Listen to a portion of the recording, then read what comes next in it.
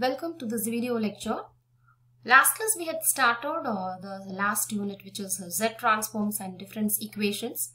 So in this lecture we are going to study some elementary properties of the Z transform. So let us start the first one, which is linear property.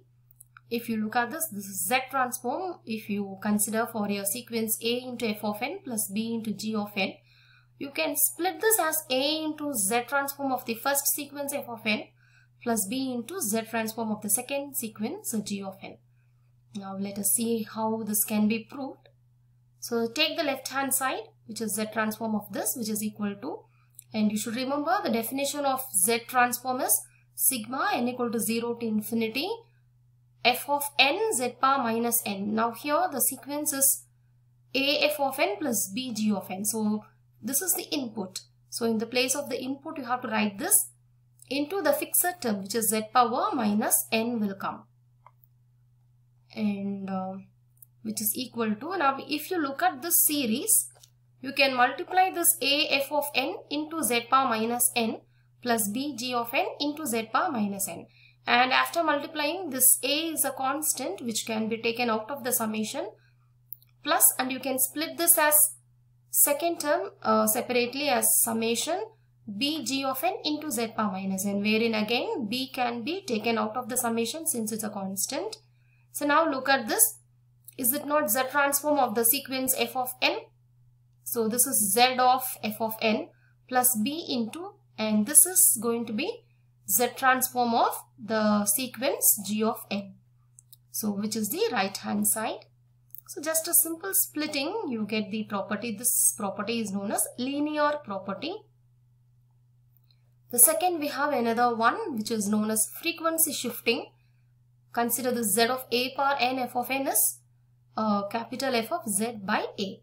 So now let us try to prove this. Taking in the left hand side, which is z transform of a power n into f of n. So according to the definition, it is sigma n equal to 0 to infinity. The input is here a power n f of n into, as usual, the fixed term is z power minus n. Now in the next stage, write this a power n as z power minus n divided by a power minus n. See, this a power n is written as a power minus n. And in the next stage, this z power minus n divided by a power minus n. So this power minus n can be taken as a common term, z by a the whole power minus n. And now when you look at this term, you have summation 0 to infinity f of n z power minus n. Usually we will have z power minus n. That is the usual Z transform, which we call as f of z. But here, instead of z power minus n, here you have z by a power minus n. So instead of z, here you have z by a. So that is why we have written, in the place of z, you will have z by a, which is the right hand side. Yes.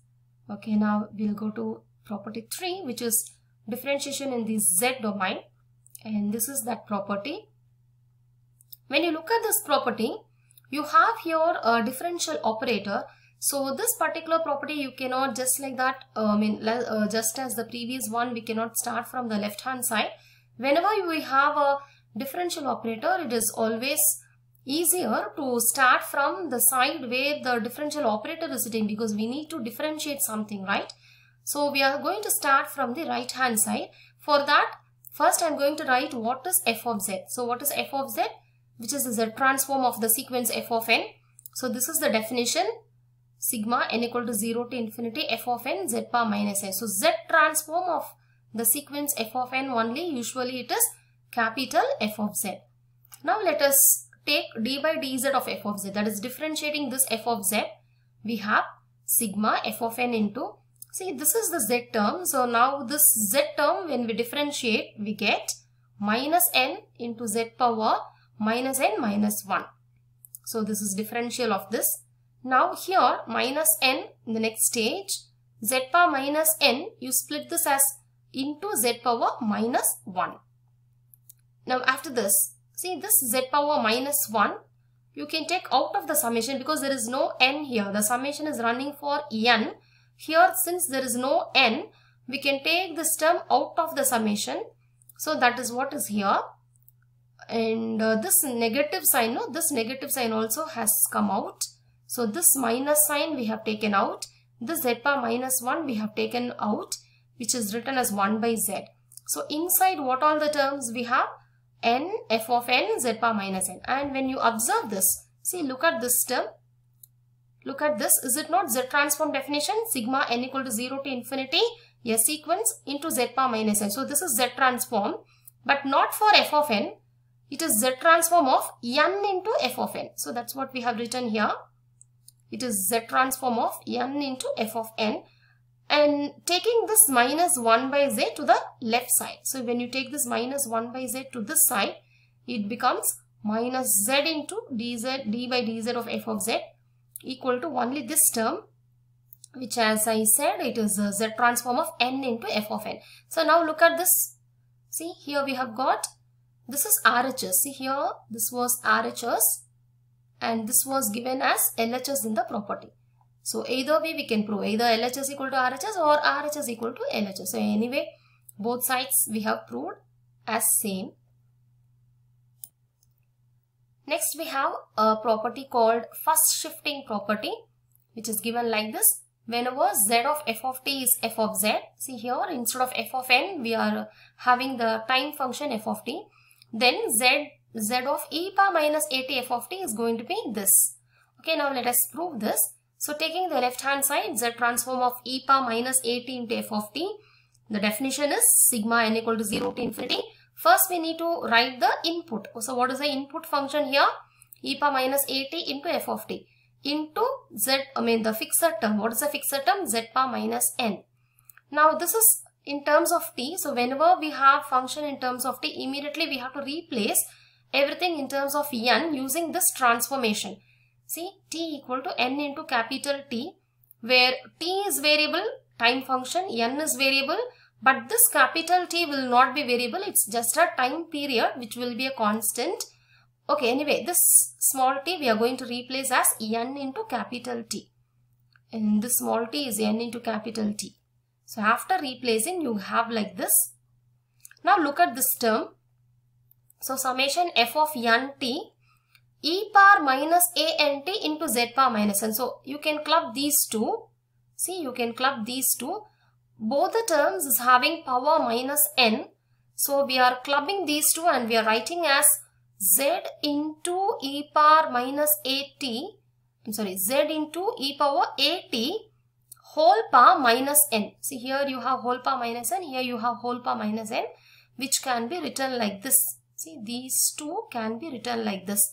Z e power at the whole power minus n. Now look at this term.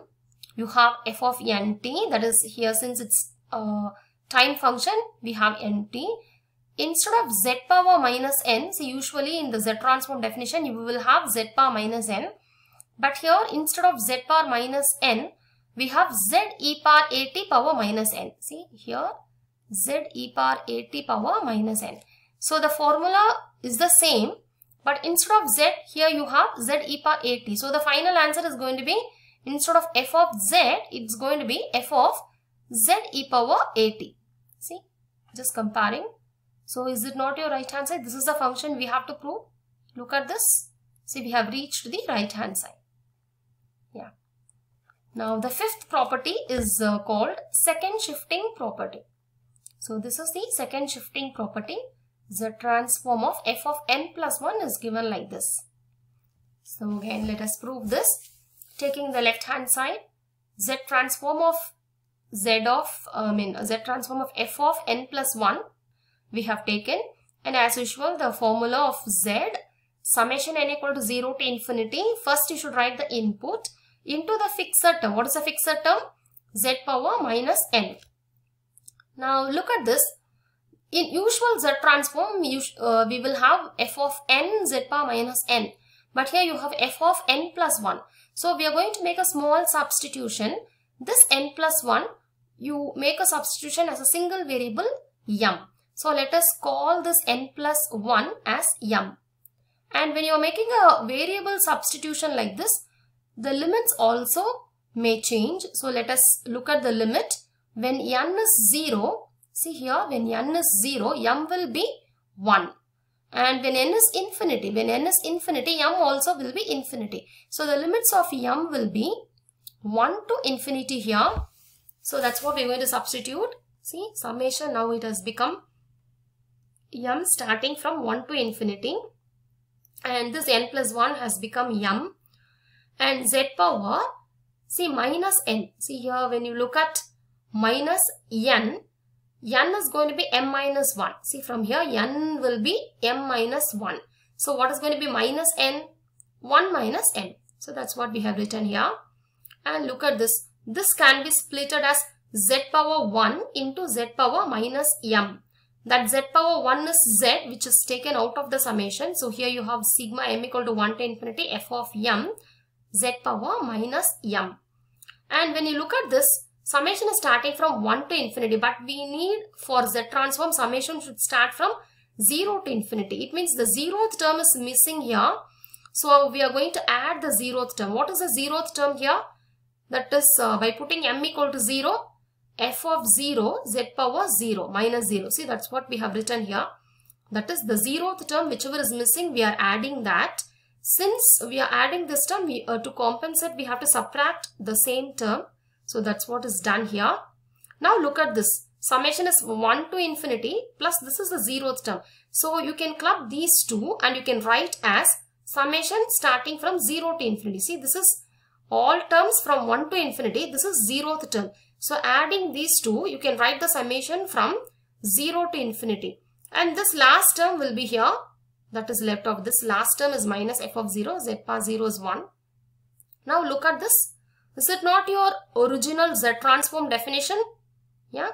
So this is going to be our Z transform of f of n or f of m. Just a name is different here. Instead of n, here you're having m. But of course, the answer is going to be the same, capital F of z. So in the place of this, you can replace capital F of z minus f of 0. I think this is the right hand side. See, z into f of z minus f of 0. We have reached the right hand side. So this is known as second shifting property, where z of f of n plus 1, see, z of f of n plus 1, the final value is this.